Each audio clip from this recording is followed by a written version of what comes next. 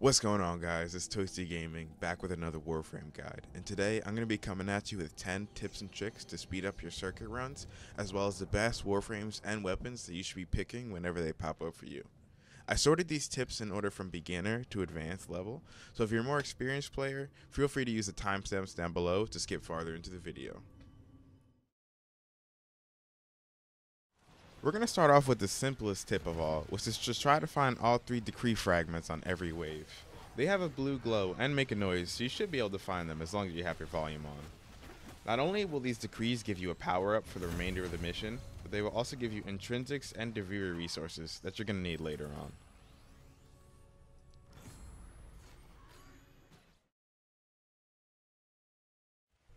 Tip number 2 is to stay in the mission for as long as possible. Your first wave is going to give you 100 circuit progress, but as you continue to stay in the mission, it's going to increase up to a maximum of 170 progress per wave after stage 5. Tip number 3 is another simple one, but I'm embarrassed to admit this actually took me a little while to figure out.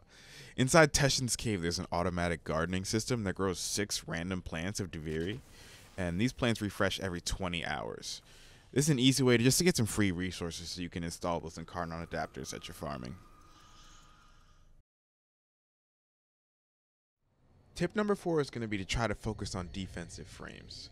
You're going to get a ton of damage through the decrees, whether it's weapon damage, melee damage, or even just power strength. So what you're going to want to focus on is a frame that's durable enough to get you into those high level, longer runs. For example, this is a pretty great role for me. I have several tanky frames that will be able to take me as far as I want to go.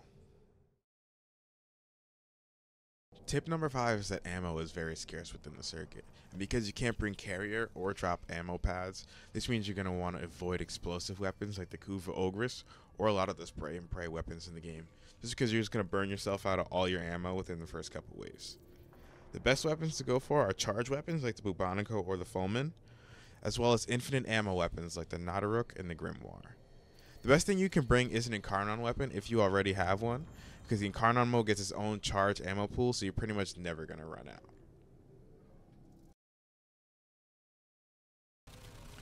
Tip number 6 is another simple one, but I still see people dying to the assassination boss even in Steel Path, so I figured I'd show you guys how to survive that boss fight. All you have to do when you start spinning is just jump into your operator and go into void mode, then you'll be completely invulnerable, and then all you have to do is just wait out the phase. Something you can also do if you're on a frame like Titania or Zephyr is just go and float above the boss.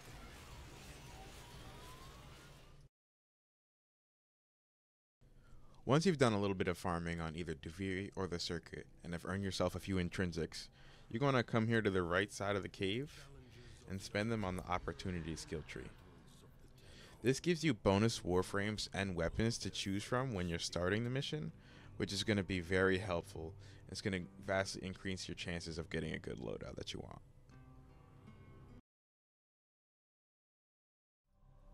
If the game gives you a loadout that you don't like for whatever reason, you don't have to wait out the full 2 hours in order to refresh it and get a new one.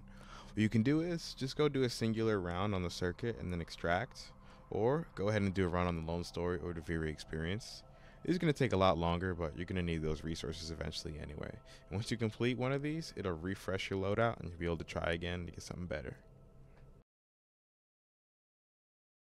There's nothing worse than finally getting that God roll loadout and having all your teammates extract after the first 2 waves. So what I suggest you guys do is go into the recruiting channel and try to find some other players that want to do a long run. You can say something simple like hosting or looking for a Steel Path circuit 30 minutes or an hour plus. You won't always be able to find a squad depending on the time of day and your region, but if you can find 3 other players that want to go for a long run, this is definitely the fastest way to level up your circuit progress. Another tip for you guys is you can click the little magnifying glass there and type circuit in here and add it to your filters. That way you'll only see people talking about the circuit in the recruiting chat.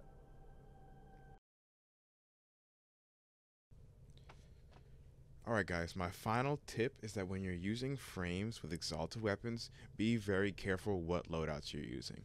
The reason is when you're in the circuit, you don't actually get to choose your weapon build for your exalted weapons. What happens is it copies the number of the loadout you're using in here. So if I'm using my first loadout here, my loot build, Then when I'm running my Dex Pixia, it will run the first thing I have in here. So it'll run this build right here. But if when I go into the circuit, I select my loadout number 3, my endurance loadout, it will actually select my loadout number 3 from my pistols as well, and it would leave me with this unmodded loadout. So this is just something to be careful of. I noticed this definitely works for Titania. I haven't tried every frame in the game, but from all the ones I've tested, this seems to be the case. So just make sure whatever exalted build you want to use, just pull it over into the first slot is what I usually do. Pull it all the way to the left, and then take whatever Warframe build I want to use and pull this all the way to the left. They're both in the first slot, and then you know what you're going to be getting. Now, I'm going to show you guys the best frames that you should be picking in the circuit. If you don't have them yet, or don't have the exact mods I do, don't worry, because these frames are so strong, you can just run them with the default loadout that the circuit gives you, and you're going to be just fine. In my opinion, the best possible frame in the circuit is Titania. Her 4 makes you so survivable and makes it so easy to pick up all the intrinsics, as well as to do the Void Floods, which tends to be the most annoying mission in my opinion. Not only that, but her Dex Pixia scales so great with the decrees that you'll be getting. The standard build I run is just focused on power strength, as well as a little bit of efficiency and duration.